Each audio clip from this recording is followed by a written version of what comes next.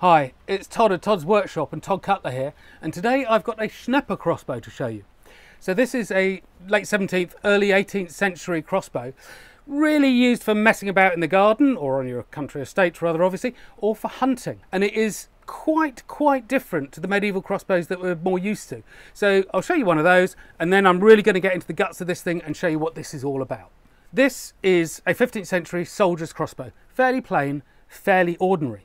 But whether you were fairly highborn or lowborn, whether you had a really expensive sporting piece or just a piece for killing your enemy, technologically they were basically the same. Trigger system layout, the layout of the bow, the shape of everything was basically the same. Stylistically things change, but actually the operation of it remains the same. And it remained more or less the same as an overall form since the times of the First Crusade. But the trigger system in particular, and that's something we're going to look at today with the Schnepper bow. The trigger system in particular doesn't seem to have altered since late Roman times. So you've got the nut here and the trigger. And the string comes behind these teeth on the nut, and when you're ready to shoot, you pull the trigger and it rolls forward, spins around, and the string slides up the stock. It's a very simple, very effective, very reliable system.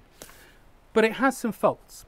And the main fault about it is that you have, in military bows, often, not always, but often, you have a metal nut. And there is inertia to spinning that around.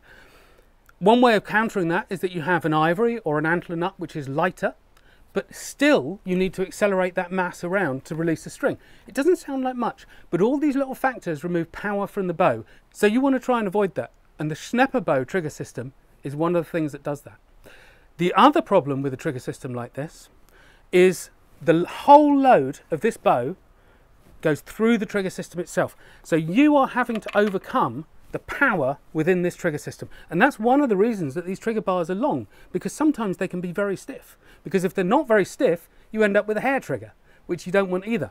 So it's a good and a reliable system, but it's not delicate and it's not clever, it's not advanced. Now, if we look at this Schnepper crossbow here, this is absolutely state of the art, and it demonstrates your wealth, your status, your money in different ways because it is advanced. And it, you know, to our eyes, it's kind of basic. But actually there's real technological advancement in this that was not possible 150 years before it. So if we start at the front here, you've got a bolt clip. That holds your bolt in place. Around 1500, 1480, nobody had thought of that. So when you wanted to shoot downward, you put your thumb on the back of the bolt and you shoot down. You hold it in place, literally, which is fine. But, it's not great if you're riding a horse or if you're hunting in the woods. So that was brilliant little advancement. Then we got the string catch here and the whole trigger system itself. This is a really advanced piece because what it does is it demonstrates money, but it demonstrates money through technological advancement. It demonstrates to your friends that you've got something that they haven't got. It's a rich man's thing. And that's important in the medieval and the Renaissance world. But the other thing is, technically, it's very useful because you're not rotating that nut. You're not having to overcome the inertia. So you're not slowing the string down before it even starts to accelerate. It just pops out. But the other thing is, because a lot of the load of the system is preloaded in this, you can just let that load off with the trigger here. And that means that the trigger can be much lighter. The load is, because it's a multi-part system, the load is not going directly from this string catch to the trigger itself, because that just wouldn't be possible with a short trigger like this. So what it's doing is it's allowing you again to have much more precision. For hunting, for, well, target practice and so forth, this becomes a much better system. So it's advanced and it's expensive, but it's advanced and expensive for a reason. It gives real benefits. And then we come to the sight here. Now again, in the old medieval style, you had some kind of sighting ability by having notches on the top of your stock, and you've got your little thumb poking up, and you can sight between your knuckle and the bolt sticking out the front of the bow. And that gives you some very crude sighting, but that's all they really had. And then around 1500, sights start to come in, whether that's because of guns or possibly because of stone bows, because the sights were standard on stone bows and they started to become very popular around that time. And so suddenly you have a modern weapon, archaic version of, but you have all the things that you would expect to have. You have a delicate trigger, one that's easy to use, that is efficient to release the bow, and you have sights and a way of holding your ammunition in place so it doesn't fall out. All of these we just take as a given now, but somebody at some point had to invent them. And the Schnepper bow was pretty well at the beginning of that kind of process. There's one final advancement that I've not mentioned yet, and that is the trigger guard. That was not there on earlier crossbows. So again, it stops an accidental discharge. You'd take it as an absolute given. It wasn't there before. And the last thing we're going to talk about are the pom-poms here. What are they about?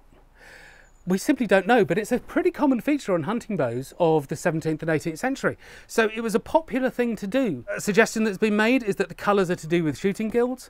It may just be a taste. It may be somebody coming along going, oh, I love green and white. I don't know. But half of you are going to be out there screaming at me, going, oh, it's about silencing, it's about taking the reverberation, the vibration out of the stock. I don't think it is. I really don't. I know they look like string silencers that you find on modern bows, but I don't think it's about that, because I can't notice a difference between the sound. And the other thing about it anyway is that hunting at this time, because the bolts are actually relatively slow, they're only 150, 160, 170 feet per second, so what's that, 45 meters a second, maybe 50 meters a second? They're slow. A deer at 25 meters, 25 yards, has a good chance of jumping out of the way of the bolt. So I don't think that this is about silencing them down. You don't need to silence it, because you can't silence it enough so that the deer doesn't hear it. So there's no point in that. So I think it's just decoration and fashion. Taste. Back at the range now with my Schnepper crossbow and my very used workshop t-shirt.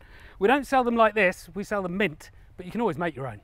So this is the position that the bow would be in after it had last shot. So the string retainer is leaning backward, the bolt clip is forward. So you need to swing the bolt clip out of the way, because otherwise it's going to get broken during the loading process. And you see that a lot in museums. You set the trigger, everything's good to go now. So that's now good. Bolt onto the track, clip in position.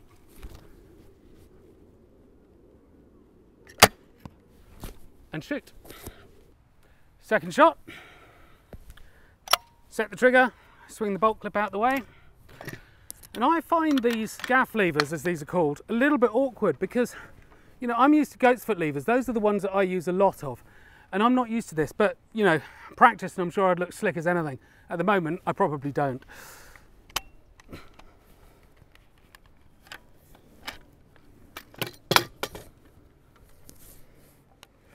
Under the bolt clip.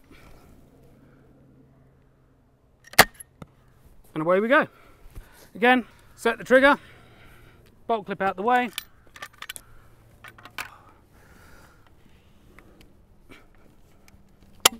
Down and in. Bolt on the rail, clip in.